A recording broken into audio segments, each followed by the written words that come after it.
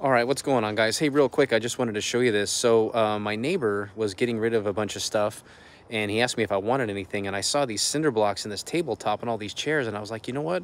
I could probably make a little cigar bar out of that, and that's exactly what I did. I put all the stuff together, stacked all the cinder blocks up, and then put the tabletop on there, and then got some chairs. So I'm just going to repaint the chairs and kind of just leave everything the way it is. It didn't cost me nothing, and it kind of actually turned out pretty cool. Not only that, but I'm also using this to film my YouTube videos on when I do my cigar reviews. So actually kind of cool. So I just wanted to show you guys that. So a little junk to treasure thing right here, trash to treasure, whatever you want to call it. But yeah, I just wanted to share that with you guys.